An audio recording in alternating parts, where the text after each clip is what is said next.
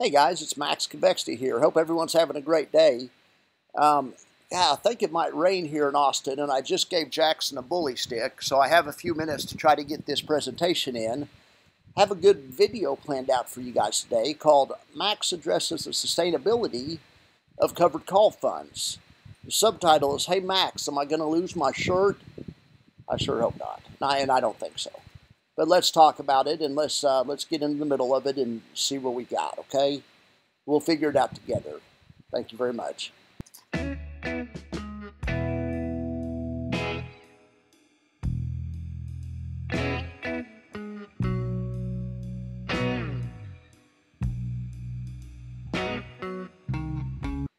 All right, so this video started off as a video on QQQY, which is a new little brother to SpyEye, which is a cool fund and it has a lot of good features, and I'm excited about presenting that video also. But then yesterday, whenever the big blow up happened with IWMY paying, paying more than they earned, or I guess not earning anything and paying something, then I got a bunch of comments that were, hesitant and negative, and I understand that. And so I spent all day trying to deal with the comments and all that kind of stuff, and just talking to people. But then this morning I got up and tried to continue on the QQQI video, but then I just kept thinking about other stuff. So this video the QQQI video kind of evolved, or devolved, however you want to look at it, into a video on what I'm doing now. And the reason I mentioned that is because when I was making the QQQI video, it occurred to me there's two main business models in the covered call space. And QQQI is part of Group A. And Group A is fine, there's nothing wrong with it. But there's either funds that go public at 50, they trade around 50, 55, whatever, like the JP Morgan funds, QYLD, I believe is the same way. But they cost 50, and then they give you a 50-cent dividend, and that's really good, easy math, because it's a 1% dividend. So that equals 12% a year. And that's kind of, I think, the benchmark that JP Morgan and QYLD and all those different funds try to achieve. So that would be Group A, and that's the way they organize their business. And, it's like Adriano said, I forget the name of his channel, maybe Passive Income Investing, but man, he's great. But he was saying the main difference in these funds is the pay schedule, is how they pay. And, and that's true. So Group A has, they're going to give you 50 cents, and they're going to charge you $50 for the fund. Okay, and that's fine. Group B, on the other hand, starts at 20. This is the new group, the Johnny-come-latelys. They usually go public at 20, and they pay everything they can afford to. And so I'm thinking of YMAX and Defiance. But also, I believe FEPI would fall into that category. FEPI would fall into that category, and so would the Curve single stock funds would fall into the Group B category, I believe. These aren't hard and fast rules, but it just got me thinking. But so then, from business model, the way my mind works is I started thinking, okay, well, I started thinking back to the commenters I have yesterday, and I do have the best commenters. I'd like to especially thank Thomas and Norman. I had some long exchanges with them yesterday. We went back and forth on different things, and those guys really keep me sharp, and they're good at mentioning the other side of the story. And I really appreciate those guys. And so those guys kind of inspired this video also. Thanks, Thomas. Thanks, Norman. There's plenty of others too, but especially I was thinking of them. And the reason I was thinking of them is because I was thinking, okay, I'm always, Thomas and Norman and I are going back and forth, and I'm always saying these things are sustainable, and I think they're in the camp of the unsustainable. That's fine. And I think I know where maybe part of the disagreement's coming from. When I'm saying sustainable, lots of times I'm talking about the strategy, because I'm just so focused on selling options and gathering premium and all that kind of good stuff that I'm just hyper focused on that. And sometimes I can't see the forest for the trees, and that's where it comes into the business model. These funds don't sell premium in a vacuum. They also exist within a business model, and that's kind of what Adriano was mentioning with the these funds have the main difference they have is the pay schedule. I guess it is raining here because Jax is soaking wet. Let me scoot over here.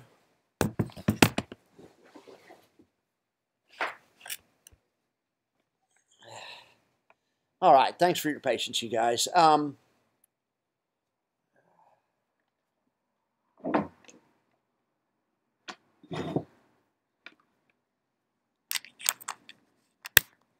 So I think Thomas and Norman and I are, you know, just talking about different things in a lot of cases. Yes, the business models are totally different than the strategies. The strategies are highly sustainable, in my opinion. So I decided to try to quantify it.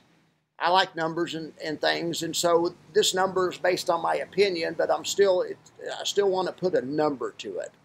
So I made what's called the Max Convexity Sustainability Score. You've heard of ESG. It's real controversial politically wise and stuff. ESG funds are, and ESG itself is a real hot button issue that we aren't even going to get into here. I don't even want to I wouldn't touch that with a 10-foot pole.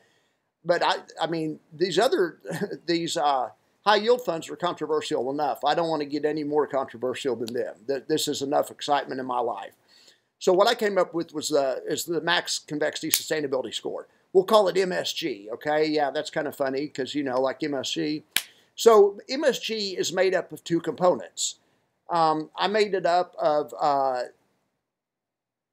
the strategy component and also of the business model component. So let's start with the strategy component. And this is what sometimes I probably have a hard time seeing the forest for the trees because I'm just so hyper-focused on the strategy and how cool they are. You know, especially these one-day put selling strategies are just awesome in my opinion. So I'm going to give a score of 95 on a strategy basis to these funds: JEPQ, JEPI, JEPY, QQQY, IWMY, ISPY, SPY, QYLG, not QYLD, QYLG, there's a difference, XYLG, YMAG, and YMAX. The reason those guys get the top ranking, you know, the 95 score, these strategies are accretive. They you know, everyone's worried about these funds decaying and stuff. Well, I'm worried about them decaying from a strategic standpoint when they run decaying strategies like, you know, CYA, TAIL, UVXY. Even though there's a place for those strategies, those don't mean those funds are just bad and unredeemable, but, you know, they're definitely decayers. These strategies are accretive. They make money hand over fist. That's what my whole channel's about. I track it on a daily basis. You know, that's pretty much what the daily updates are for, is to show people how powerful these daily option strategies that Defiance does are. I really don't enjoy doing spreadsheets every day, but I do enjoy talking about options, so it's a mixed bag. It gives me a chance to talk about options. So those guys get a 95. They run totally accretive strategies that are long-term winners. You know, I've always mentioned this example. Warren Buffett does this. Insurance companies do this. They're good strategies, all right? All right. Well, then I'm going to give, on a strategic basis, I'm going to give a 90 to Global X, and I'm going to give to the Global X the main funds, the QYLD and XYLD.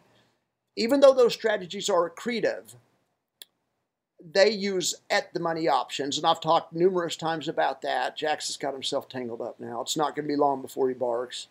But they run, you know, the strategies are accretive, but they don't get any upside because they use the at-the-money. The reason these other funds got a 95 is they use out-of-the-money plus accretive strategies. The reason QYLG and XYLG also got a 95 is even though they use at-the-money strategies, they only sell half the amount of calls they could. Half of their shares are straight long and unencumbered by option strategies. So they can appreciate as much as they're able to. So I'm using that to offset that. And so those Global X funds get the 95. Those are really good funds. All right, so 90 is still good, but I would definitely put QYLD and XYLD in those, you know, in that thing. Then on 85, I would give an 85 to the YMAX and curve stocks. And I don't dislike them or anything. because they're single stocks, they have idiosyncratic risk, a lot more risk than an index does by a pretty huge factor. You can't say with any, you could pretty much say there's a 0% chance of an index going belly up. But there's not a non-zero chance of a stock going belly up. I mean, it can happen. I mean, you know, there could be malfeasance like there was with, malfeasance, however you say that word, like there was with Enron. But there can also just be changes in market and stuff. And I'm talking over a long time frame. None of these stocks are going anywhere tomorrow, but I'm looking out with my numbers. I'm trying to pay attention on a 10-year horizon. All right. But yeah, YMAX and Curve, because they're single stocks, I knocked 5 more points off them. So we'll call them an 85. They still have accretive strategies. You know, nothing wrong with them. And then I didn't even know where to rank these other ones. I thought about ranking them as 0 because these other ones are proven decayers. They will decay. They will erode. Your balance will continually split it. And these ones down here, CYA and TAIL, UVXY, they will go to 0 and continuously split and do what everyone is afraid that that Tesla's going to do, but it won't. All right, so look at TRES. Now, TRES, there's a big question mark. That's to be determined because their strategy is so new and they left the prospectus open to any kind of strategy. But we're just going to start with the baseline of on the strategy component of the score. Now, there's also a business model component. I was very creative and named it the MSGBM. All right, but on the business model component, we're going to have to put, and this is more what Norman, I believe, I'm not trying to put words in their mouth, but Norman, this is more what he is into, is the business model thing of it, the sustainability from hey, they're paying income that they haven't made yet, you know, and I totally get that. I mean, I totally get his point. So, and I factored that into my decision. So the funds that are in Group A, like we talked about earlier, and they don't pay everything out, they give targeted income. That would be like SPY and JP Morgan and Global X. Business model wise, yeah, they get a 95. They got it going on business wise. And you would, just to be fair, even as much as I love YMAX and Defiance, because they just pay out everything, even though the investor is free to reinvest some of the money back into it and everything, but still, a lot of people don't do that. So you're going to definitely put Defiance, I'm going to put Defiance and YMAX at an 85. And so then to get the composite ranking, the MSGC, we're just going to combine the two of them. All right, so the overall rank, you know, JP Morgan, SPY, and I'm sure I'm missing ones, but you guys can tell my methodology. You know, those types of funds, 95 overall ranking. So I'm saying you look out over the 10-year horizon, in my opinion, based on my experience and based on everything and based on my conversations with Norman and others, I say these funds have a 95% chance of being here 10 years from now. Okay, so that's JP Morgan, SPY. All right, then so Global X. They're fine too because they retain a lot of the earnings. They do a lot of smart stuff, but they get hurt because they use the at-the-money strategy. So their composite ranking's only 92.5, but still a 92.5% chance. That's very good. I mean, Global X has already been here since 2016. I mean, they're pretty good. Other than the at-the-money strategy. All right, so then YMAX and Defiance, and I'm going to throw YMAG in with this one. They get a composite MSG of 90. You know, but Norman and Mark and Norman, you guys are right. There are issues with these. There are things that we need to talk about. I'm just trying to give us a framework to talk about this. But yes, business model-wise, it hurts them because they pay out all the dividends. Some people aren't disciplined enough to reinvest, and I get that. And then I'm going to give the single stocks an 85 composite, and I just did that by averaging the other two things. Like I say, I don't hate them, but I'm saying there's an 85% chance that Tesla's around 10 years from now. There's a 90% chance that YMAG is around 10 years from now. There's a 92.5% chance the global X is around, and then there's a 95% chance. So I just want to give us a framework to try to talk about these. But yes, I have to live in reality. The business model is not as good on Defiance and YMAX. It just isn't, you know, it just isn't. And you guys convince me. All right, so what I was going to say next, I tried to be consistent. The first 2 weeks I was on this channel, I was a little bit fired up on QQQY. A lot of you guys probably weren't even watching me then. But then as I learned and as I read comments, I bet you anything, those comments were also from Mark and Norman. But I started to get comments like 2 weeks in, and people were saying, you know, yeah, I like your channel and stuff, but hey, for my money, JP Morgan's just better, more stable. And so I reevaluated it, and I did the channel Echo Chamber. I did the show Echo Chambers and Confirmation Bias, and that was one of my best videos ever, and definitely one of my more honest videos. And yeah, I came out, you know, and I've been on YouTube about 2 weeks, and I said, yeah, you guys are right. Upon further studying, JP Morgan is the gold standard of covered call funds, and I've been consistent with that ever since then. And especially when you factor in other things like expense ratio, and I'm not even talking about expense ratio today, but you know, but even more so when you think about stuff like that. So, but I mean, honestly, I don't think any of these are going to blow up. Not the Global X, not Defiance, not YMAX. I honestly don't think that. I'm not blowing smoke. You know, I'm really trying to build a brand based on trust and knowledge, but also neutrality or objectivity. Whenever I catch myself being non-neutral or non-objective, I'll darn sure come on the channel and talk about it. I mean, the main reason I'm here is because I like an excuse to talk about option trading. I'm an option fanboy. But these ETFs give me a framework from within to talk about them. But, of course, I don't want to be associated with something that crashes and burns. I mean, my gosh, if I get any inclination that you know, something's not like I think it is, or if you guys teach me something else or whatever, I would be off Defiance like that. I mean, I don't care. It's not that big of a deal to me. My reputation and you know, what you guys think of me is a bigger deal. I do read my comments, and I'm a people pleaser. I've always been. At the same time, I have to be honest and tell you what I really think, but I'm very open to the fact that I might not always be right. So speaking of that, what could I see that would change my opinion on Defiance? All right. If they started paying more than 90% of the extrinsic, if they were giving 150% of the extrinsic, or if they started paying out triple what they earned every month or something, then I would agree that that's not sustainable. And I would have to reevaluate. You know, but I've also, speaking of consistency, I think on my first or second video, I said I really like these funds. Once I realized that NAV depletion was going to be part of the game, but that they made more, you know, you made more on the dividend than on the depletion, then I used this word. I said they're changing the way people retire, and you can annuitize your retirement.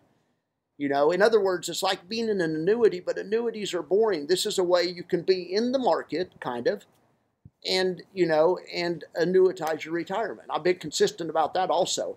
Yesterday, when I made the insurance analogy, I think a lot of people, or a few people, I got some comments on that, you know, hey, this isn't an insurance company, Max.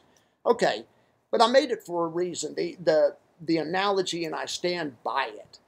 In the same way that an insurance company doesn't go broke every time Florida has a hurricane. They have a short-term loss. When Florida has a hurricane, they have to pay out more in claims than they're making in their investment income that month or that 6 months. But they're looking at over a 5-year, over a 10-year period. That's what the actuaries do. You know, that's the same thing these guys are doing when they're giving us 90% of the extrinsic. Yeah, they're paying us out of future profits. Okay, I mean, yeah, call it what it is. But like I say, it's not like these funds aren't going to have hella future profits. Like I always show you, there's a huge edge when you do this strategy. And from a strategic standpoint, they're all very solid, especially the index ones.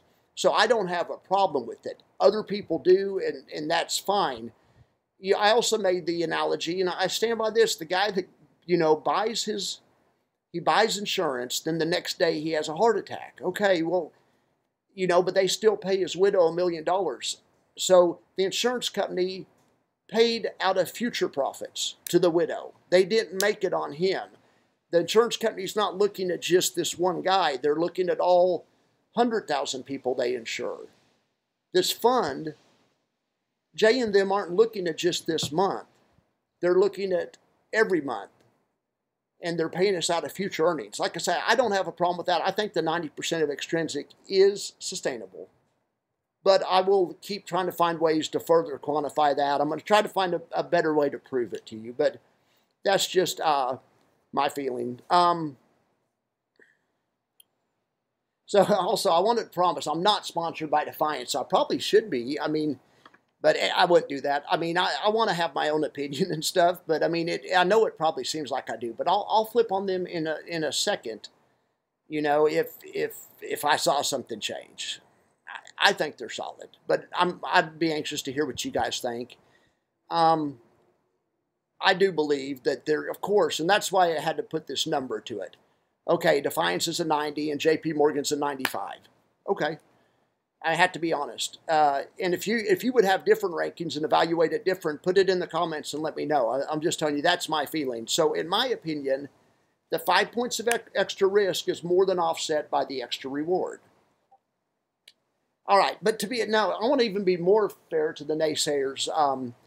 You know, it's not just Norman and Mark. They're probably my two most articulate naysayers, but I have lots of them. I tried to put my dad in these funds. Even before I got on YouTube, I was so excited and so fired up. I wrote him a white paper and my two brother-in-laws, basically like a white paper, a white-ish paper. And I explained to the nth detail, you know, how these worked and blah, blah, blah, and why they were good and what the detractors were saying and why it wasn't true. Basically, that white paper was what started my channel. I ought to publish the white paper on my channel sometime and let you guys read it. I wrote it like after I'd known about these funds for 2 days, and everything I said is still true and has come true. I was right on base. I don't think I made any, I said they were closed-in funds, and that wasn't true. I thought they were at first. But anyway, other than that, everything has borne out in reality. But yes, it was kind of depressing not to be able to put my dad in it. My dad, he's just not interested. It looks too good to be true. I get that. I mean, he's my own father. He loves me. Thinks I'm a great guy, but it just, you know, I can't make the sale to him. I mean, you know, my dad taught me everything I know about options, so that's why it particularly hurt with him, or I thought that he would be the most susceptible, because I always remember the day in 1987 when he came home from work, and he told me that he was going to start selling puts instead of doing covered calls, and I thought, well, yeah, that's all right, but if you're short a put and the stock goes to zero, you lose all that money. You know, it's too much risk. He said, well, what happens if when you're doing a covered call on the same stock and it goes to zero? It's the same risk. And like I always tell you guys, it took me like 5 minutes to wrap my head around it, but it is. It's no different. And it's more efficient with capital because you don't have to pony up the money off the bat. You can keep your capital. You just have to be prepared to spend it. So anyway, I've been, you know, high on covered calls and short puts ever since that day in 1987. So that's why when this fund came out, my dad was the first one I thought about. He's an investor and he loves total return. I think he has he has some VU and some SPY, and he likes that kind of stuff. He likes diversity. He's basically like a growing-up version of me, or like a wealthier version of me, let's just say. But I thought he would be all over this, but no, no can do. My two brother-in-laws are both really sharp also. My one brother-in-law was actually a financial planner for a few years out of college and knows all about options, but he ended up following his dream and he became I love to tell this story. He became a golf coach. He was a collegiate golfer, and he became a golf coach for a Division I university, and they won a national championship. And he also, before that job, he was a golf coach at a Division IIA at a smaller school, and they won a national championship too. He's a two-time national champion golf coach, and he started off in the financial industry, but he's just a follow your dream kind of guy. Anyway, he knows a lot about investing. He wasn't interested, not even at all. I mean, you know, and then I have another brother-in-law who's a doctor, and he's a very accomplished investor. He's married to my sister, and my sister and I sold a lot of covered calls in the 90s, And he was married during the 90s, so he did too. They're very attuned to how it works and everything, but they just aren't interested in it. I get that it sounds too good to be true, and I get that these are a hard sell. So I don't get upset whenever I get comments from naysayers. It just, you you guys remind me of my dad, basically. All right, so yesterday when I was trying to explain how they pay us some of the, they're paying us in advance on IWMY. They're giving us future earnings, and I was trying to think of other ways to explain it besides the insurance analogy. And I talked about in the finance industry, the entire finance industry is run on future value calculations. That's how they do annuities. It's how they do insurance. It's how they do everything. The whole industry is run on that. So, to be fair, though, it's not like those models never blow up. Does anyone remember long-term capital? I think it was 1998. I remember it. I think they were selling options. I forget the exact strategy. And what they had done, I had heard in later years, is they did not respect the risk from a tail event enough, and they ended up blowing up. And I think they had like a Nobel Prize winning, economist as part of the, they were blue blood as you get, sharp guys, and they blew up. So it's not like future value calculations can never go awry. I don't know, maybe Jay and these guys at Defiance are off. I really don't know. I don't think so, but I mean, just to be honest, that is true. That is a thing that can happen. So another way I think of these funds, I like analogies. This fund could be thought of as like if you buy a Ferrari. Well, I had a friend that looked into getting a Ferrari. The reason he decided not to is because he could afford the Ferrari. He probably afford anything he wanted, but he didn't want to. This is when I lived in Oklahoma. He would have had to take the Ferrari to Dallas to get an oil change, and it would have cost like $6,000. The upkeep was way too much. It'd be like having a boat. If you ever price boats, a boat itself isn't that expensive, but the upkeep on a boat plus the insurance and the slip, I mean, sure, that's what I think these funds are like. And especially because of the fact that you really have to be dedicated enough to put 2/3 of the premium back into the fund. So it's definitely not for everybody. I also compared it maybe to having a younger wife or a lake house. I mean, it's stuff that's fun, but you don't have to have. And it's going to be extra upkeep, and I get that. So I'm just trying to be fair to the naysayers. Okay, but on the other hand, though, but I'm still going to stand by, these aren't a Ponzi scheme. I got a comment or two yesterday that said they're paying money they don't have. This is a Ponzi scheme. And I would definitely push back on that. Of course, a Ponzi scheme is, I know you guys all know this, but a Ponzi scheme is when a business doesn't have a business model. They don't have a way to make profit. They just need somebody to come along and that's the greater fool theory, or the sucker born every minute theory. And that's not like these are. These, there's history going back to '87 that the CBOE, the Chicago Board of Options, I've shown you all these studies, but we're selling the put every month. That even outperforms the S&P on a real basis. There's one covered call index strategy thing that's selling the 3% out of the money covered call monthly, and it actually over like 15 years, it outperforms just buy and hold the S&P, and not outperforms on a risk-adjusted basis. It outperforms on that basis too, but it outperforms on an absolute basis. These strategies are proven winners. To be fair to the naysayers, that's not what Defiance is doing. They're doing daily strategies, and I don't have a white paper I can show you that goes back 15 years on daily strategies. But option strategies in general, selling options in general, gathering the extrinsic premium is a money-winning proposition. People know that. Literally, Bernie Madoff, if he'd been selling puts on the SPX, he wouldn't be in jail. The problem was, I think he said he was selling options. I think that was his scam. I think they were supposedly earning an income, or they were probably doing swaps and the stuff that, big-time people do. But anyway, they were supposed to be doing that. But the problem was, it was all bullshit. They weren't doing any of it. They just needed new people to come along to pay off the old people. And that's what a Ponzi scheme is, and that's not what this is. These guys, they have plenty of opportunity for making money.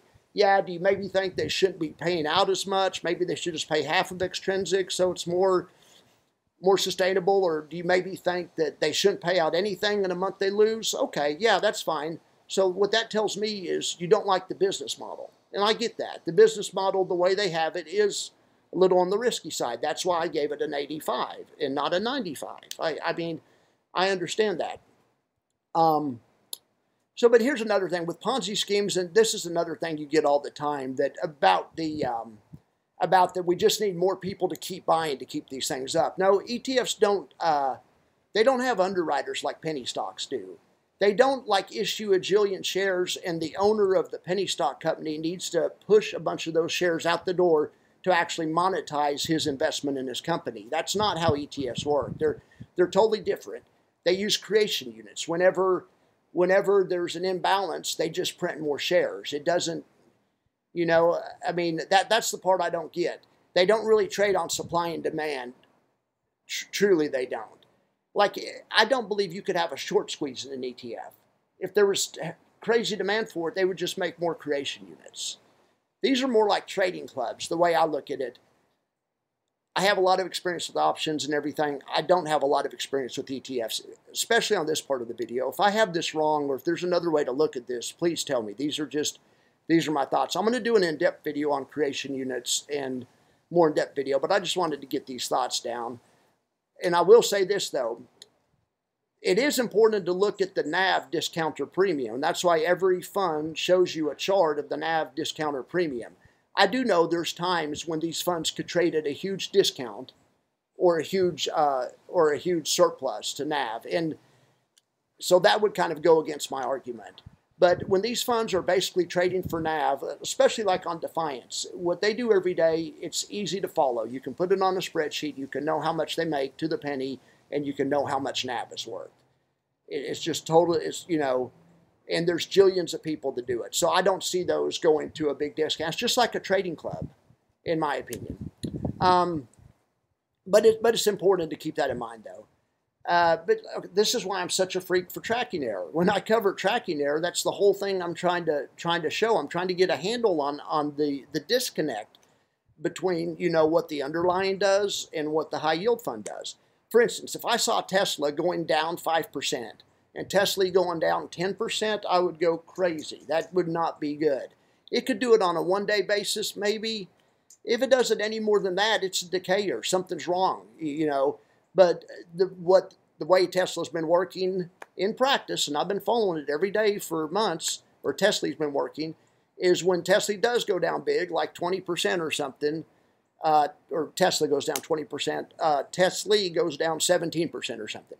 It's not great, but it's also not a decayer. It's actually a buffer on both sides, on the upside and the downside. So all it's doing is cutting your volatility. But I would change in a second if I saw something like that.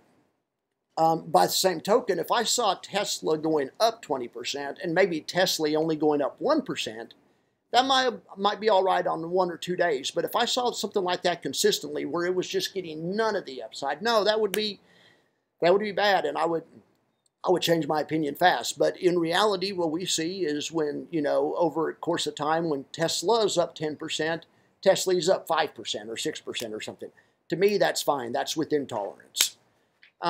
But of course, these high yielders have extra risk, and that, I cover the extra risk nonstop, especially on that tracking error report. That's what I'm looking at. I'm trying to identify any outliers, any extra risk that we don't want, any extra unexpected risk, let's just call it. All right, so like, comment, and subscribe if you don't mind. I never say that, but I appreciate all you guys. But seriously, let's talk about this now. Use professional advice, not YouTube advice. I really do. I 100% believe everything I say when I say it. Like I say, I'm not one of those people who has to be right or who thinks I always am right. When I get new information, I can adjust my, viewpoint, or I have to if I'm being honest with myself. I mean, you have to. So, if I get new information based on this video, and I probably will, especially on the part about creation units. I really have no idea what I'm talking about there, just to be honest. But I'm pretty sure these funds don't trade on supply and demand. And they aren't just using new investors to pay old investors. I'm about 99% sure. But if you guys know something I don't, or if I'm missing something, please let me know on that. Or that goes for anything. But but I thought about just nixing that part of the, I almost took that page out of the presentation, but I believe it's still important to talk about it. If nothing else, maybe it'll get a conversation started about it. And I'll try to make a better video on creation units and try to actually quantify that. But just as an example, and I've said this before, the first 2 weeks I thought Defiance was the gold standard. Then I had to come on and do a video explaining the errors of my thought. And I told everyone, I said, if you bought Defiance, I said, I'm sorry. It's not too late to get out of it.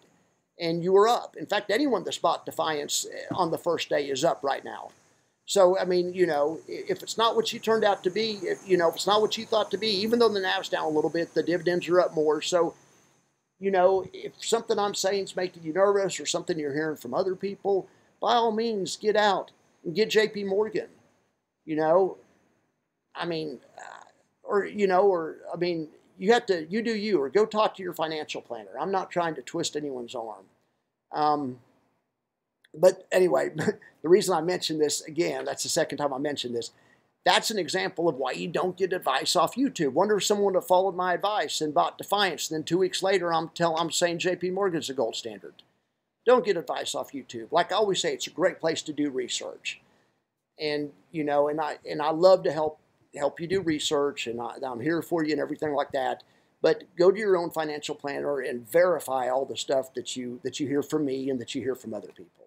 But I'm not BSing. I really do feel 100% the way I feel, and I think I'm qualified to say it, and I think especially on the options strategy part of it, and I really do feel that way. I'm not blowing smoke. I'm not sponsored by Defiance. All right, but this is all about entertainment and education, and I feel I'm doing a good job at offering entertainment and education, especially the education part. So if you feel the same way, like I say, if you don't mind, hit the thumbs up or tell somebody else about it, whatever. That would be awesome. I really appreciate that. All right, guys, this has been fun. A little bit of a crazy video, but it's been fun. I appreciate each and every one of you guys. Thank you very much.